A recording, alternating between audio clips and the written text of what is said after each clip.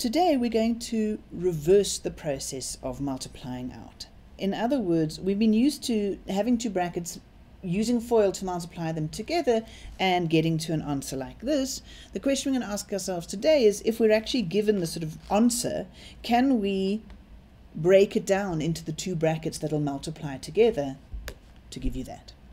So let's start with one where we've been given some clues already. Can you try and figure out what needs to go into each of these brackets in order that when you multiply out you get back to this? Try it for yourself now and then we'll go over it. Alright, so in this case I hope that you managed to get that this thing here would need to be plus 2. Because where did this 10 come from? It comes from multiplying the lasts together. So you'd have to have 5 multiplied by 2. And then we just have to check that this middle term works out, and we will. 5n plus 2n does give me 7n. And in this case here, the next one, I hope that you did see that this would need to be positive 1, because negative 4 times 1, the lasts, needed to multiply it together to give you negative 4. So you knew that that had to be a plus. And then you just check, do they actually give you the right middle term? Well, yes, because when you FOILed this thing here, you'll get q squared, right? Plus q minus 4q does give you the minus 3q. Okay, so this process of going from here to there, from here to there, is called factorizing. And just to give us all the words here, we're going to be factorizing trinomials. What's a trinomial? Well, tri, like in triangle, it means 3. So these things here are trinomials because they've got 1, 2, 3 terms. Here's another trinomial because it's got 1, 2, 3 terms. And factorizing the trinomial means breaking it down into two things that are multiplied together to give you it. Okay, but these ones I gave you now were easy because I already gave you a clue. I gave you the first bracket. So what we want to do is be able to go straight from the trinomial to the brackets without being given any clues. So in order to understand how we get there, we're going to have a little look at multiplying out again, because factorization is just the opposite of multiplying out. Alright, so I've written out these two multiplying out things. These should be very familiar. You've been doing a lot of this using FOIL. If it isn't, then you need to go back and revise FOIL. So all I've done is multiply out x plus 5, x plus 3 using FOIL. What I want to do is use the patterns I can observe here to help me figure out a way that I can go from the trinomial back to figuring out the brackets. So I want to go from this trinomial back to figuring out the brackets. So first let me make some observations. Let's have a look at this plus 15 at the end. Where does the plus 15 come from? It comes from multiplying the last terms, right? So what clues can I get about the last terms from the plus 15? Well, the first thing I can get, the clues about what goes in the brackets, is that they have to have the same signs, because the only way I'm going to get a positive at the end is either by having a positive times a positive, or by having a negative times a negative. That's the only way I'm going to get the plus 15. So the same signs is the first thing I know. And then the other thing is, where does the actual 15 come from? It comes from saying 5 times 3. 5 times 3. So the lasts must multiply to give 15. Okay, so there I've got my first clue. I'm going to look at the very last term in the trinomial. It'll tell me about the lasts, and it'll tell me about the signs. The second place I look for some clues is in the middle term here. And the middle term here, the first thing is, if this is a plus, it means that both the signs in the brackets were pluses. If it's a negative, it means they were both negatives. And then, where does the 8 come from? It comes from saying 5 plus 3. 5 plus 3, right? So the lasts add to give 8. All right. So let's see if I can apply this to factorizing. So I've got, let me say I've asked to factorize 8x plus 10x plus 21. That means I want to figure out what two brackets multiplied together to give you that. Well, I know it's got to be an x and an x to give me this x squared. All right. So what were my steps that I looked at, can get from here, this clue thing? Well, the first thing is to have a look at the very last term. Straight away, this tells me, because it's got to be a plus, I know that I've got to have the same signs in both the brackets, and I know that whatever is in these lasts has to multiply together to give me 21. So let me write down all the things that multiply together to give me 21. And that's, so all the factors of 21 are 1 times 21 and 3 times 7. Those are the only things that multiply together to give me 21. Okay, once I've established that, I go to my next clue, which is the middle. And I need to have that these things must add up to 10. And I know I have the same signs. What are the signs? This thing tells me they have to be plus. So I can immediately say they're both plus. Which of these add up together to give me 10? Well, obviously 7 and 3. And so I know I get here 7 and 3. If I multiply this out, I'll get, well, hang on. I've now done my factorizing. I can always check that I've got my factorizing correct just by quickly multiplying out to make sure I do get back here.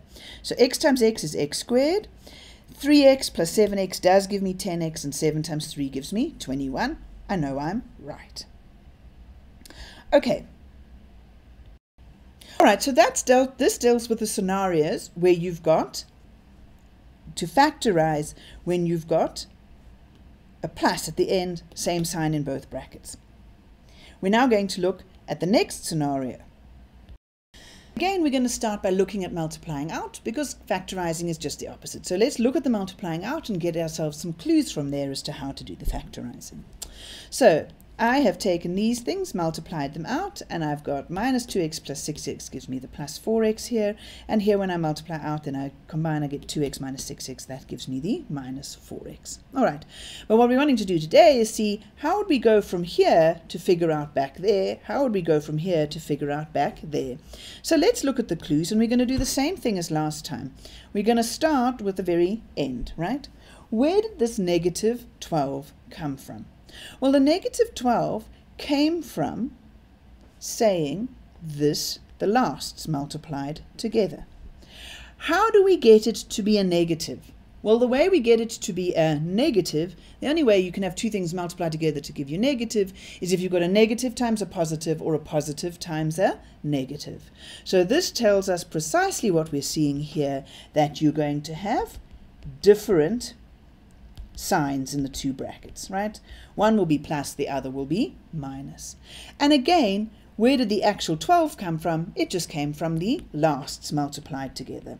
So the lasts multiply to give the 12. All right. Now, as in the last case, we then look to this middle term here, the 4x, to try and figure out now where did that come from? Well, can you see where that 4 actually came from? Was from saying 6 minus 2. So the things that multiply together to make 12 must also subtract